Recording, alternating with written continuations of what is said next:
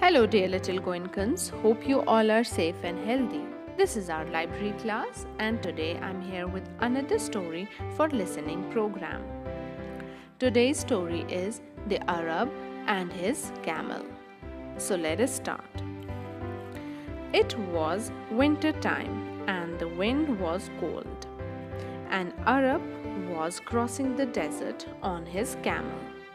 At sunset, he got down and put up his tent. The tent was too small for both of them, so the Arab went in and left the camel outside. The camel stood outside the tent in the cold for 2 hours. Then he said to his master, "It's very cold outside. May I put my head and neck inside the tent?" The Arab said, "Yes," and moved to a corner of the tent. The camel put his head and neck inside the tent. After a short time, he said to his master, "My head and neck are warm now, but my front legs are cold. May I put them inside the tent?" The Arab said, "Yes," and moved to another corner of the tent. The camel put his front legs inside the tent. After an hour, he said again to his master, "Half my body is inside the tent and the other half outside. I can't shut the door and the cold wind is coming into the tent. Both of us will catch cold. May I come in and close the opening of the tent door?" The Arab replied, No, you can't come in. The tent is too small for both of us." But the camel replied, Yes, the tent is too small for both of us. You can walk out of it." And he went in and pushed the Arab out of the tent. Then he said to his master, "Oh, are you going out? Thank you. You're a kind man. Please close the door. It's a very cold night." Dear little Goenkans, hope you all have understood the story well.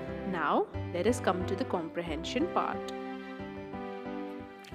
Choose A or B. Question number 1.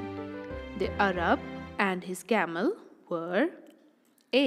Living in the desert, or B. Going across the desert. Question number 2.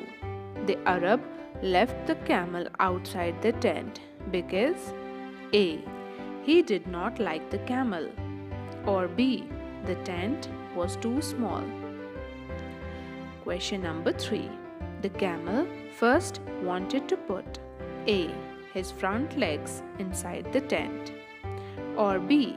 His head and neck inside the tent. Question number 4. The Arab allowed the camel to A. Put half his body inside the tent, or B. Come into the tent. Question number 5. In the end, the Arab was A. Inside the tent, or B. Outside the tent. Now, learn words. Read the sentences below. In each sentence, there is a blank. Fill in the blank with a word that makes sense in the sentence. Choose the word from the story. Question number 6. Dash in Kashmir is very cold. It snows there very often. Question number 7. Before dash the road, you must look to the right and the left. Question number 8.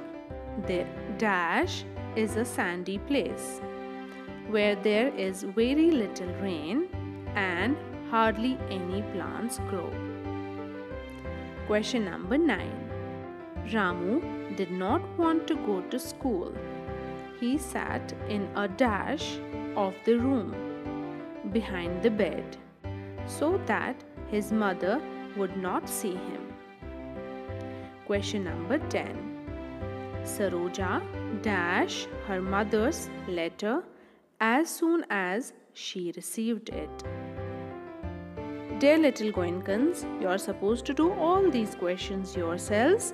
If you find difficulty in answering the questions, you can go through the video once again. And that was all for today. Thank you. Goodbye.